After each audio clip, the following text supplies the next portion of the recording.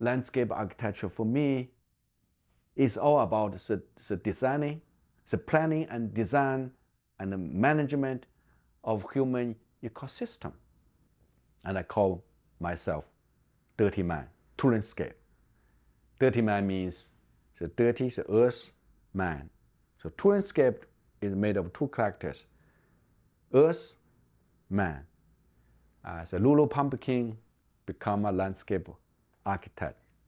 I was a peasant son, born in 1963 in a small village called Dongyu, which means East Yu. The village named after my family name, YU. The village was fairly small, only 500 residents altogether at that time, 1960s. It was at the place where the big river called the Wujiang River, Jinhua City, Wujiang River, and the white sand creek flowing from the mountain. So it is at the intersection when these two waterways meet. I was assigned a task of taking care of a buffalo. So taking care of buffalo, morning and late afternoon, you have to lead the buffalo to go to the creek. Sometimes I ride on the buffalo. The buffalo took me, go through the willows, eating the grass, and it's really, seeing you can hear the birds singing, the creek bubbling. So that's during the summertime. During the normal days, during the dry season, but during the wet season, the creek flood. This makes me understand how you can actually slow down a very, very steep river, a steep creek, creating so many low wells. You slow down the water and use it, make use of it. Meanwhile, you didn't disrupt the natural process. And even the flood, you don't want to stop the flood actually. So I remember whenever the monsoon season comes, the whole village get excited because we know the fish will swim from the big river, which is the Wujiang River, upstream, and they flip over, they jump over the low wells, and they go to the pond, go to the rice paddies, go to the wetland. So that's the time the villagers, all the villagers, go to the field to catch the carp, catch big fish. Now that's exciting for me. And how can you slow down the water instead of speed up? You slow down the water and use the water and make it living, make friends with water. I remember 1972. In the summer, the first time the villagers use pesticide, DDT, and that immediately kill all the fish overnight. Before that, the village have no pesticide, no chemicals. And because that was when China built up the relationship with the US. Nixon visited China. That year, Chinese government wanted cheap chemicals, particularly cheap fertilizer and cheap pesticide. So we imported a lot of these chemicals. And I remember that day at noon, the whole river covered with white fish, all dead. And we don't know that it's poisonous. So the villagers even get this killed fish, dead fish, to cook. Now that's the first signal of industrial revolution in my village. So I remember when I was 10 years old, I fell into the current, and I thought I would be drowned. But luckily enough, the creek was all distributed with willows. So the water is always mixed with groves of willows, with shrubs, with reeds. And this vegetation actually slows down the currents. So I grab this vegetation, I grab the willow, and eventually get saved myself. I survive this flood. Now this makes me feel that water or river should go together with green. The blue and the green should go together. Create a resilient, create a spongy-like riverbank, so that not only slow down the water, but also save lives. This teaches me how the real river should look like. So that makes me understand, it says, Chinese saying that water is treasure. You should retain water from all directions. Water is treasures. That's one of my roots for my concept of sponge city. Slow down water, retain water, recycle water, make the landscape porous. And afterwards, in 1980s, another revolution happened. We wanted to create a mechanical, modernized landscape.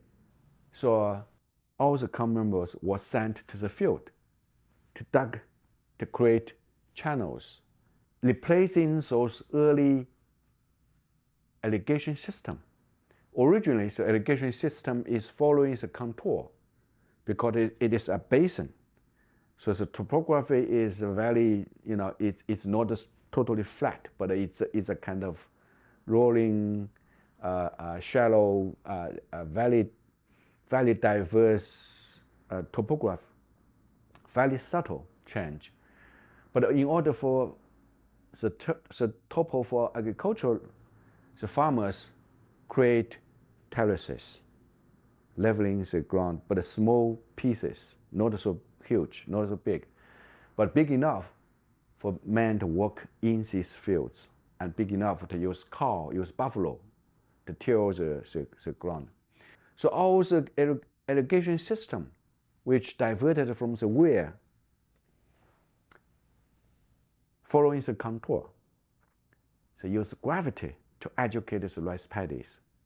So eventually, all the rice paddy, any single piece of fields, can be irrigated by gravity. Now that's why the irrigation, the ditch, the earth ditch, meanders along these rice paddy fields. But suddenly, all these fields being replaced with straight lines, with grid, and that create problem for irrigation, because some fields is way too high or some are way too low to get irrigated, and so all the pond system get disconnected and become useless because we use this mechanical irrigation system. So the pond disappear, the meandering irrigation waterway disappear, the patches of native forest or native grove disappear, and following that, the loss of the disappear of frogs and the birds, and certainly the beauty of our farm. And following that, the pond in the village also disappear. So it's a social place. Not only is a water source, but also the social place get disappeared. The destruction of my own paradise is what make me think that we need a revolution. Because there are thousands of millions of villages like that in China and in the world, suffering the same problem.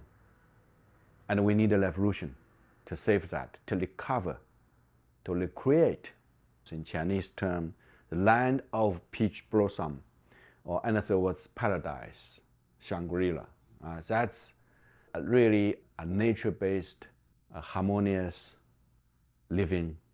The man should live with nature, should depend on nature, adapt to nature, and has a harmonious relationship with nature. And as a key for me is water. How you manage water, how you treat water, how you make use of water is a key to recreate this kind of land of peach blossoms. To retain water, to slow down water, and to recycle water. So from sponge city to sponge planet, it needs all science and art.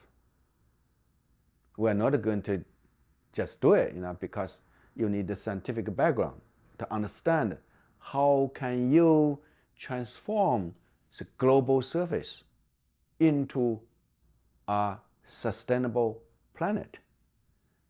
So with ambition to recover my own village or my own paradise in mind, in my dream, in my childhood, I decided to go to Harvard to build my capacity. I'm lucky. I'm exactly at this window when China opened the door to have exchange with US. So as a farmer's son, as a peasant's son, I come out of this little village, 20 kilometers in diameter, in that world. Immediately opened the window. It's just like for me. And I went back to China at the time when the urbanization picked up. The speed just skyscraped in 1997 and be able to establish first private practice in China, landscape architecture. Meanwhile, I established a school at Beijing University.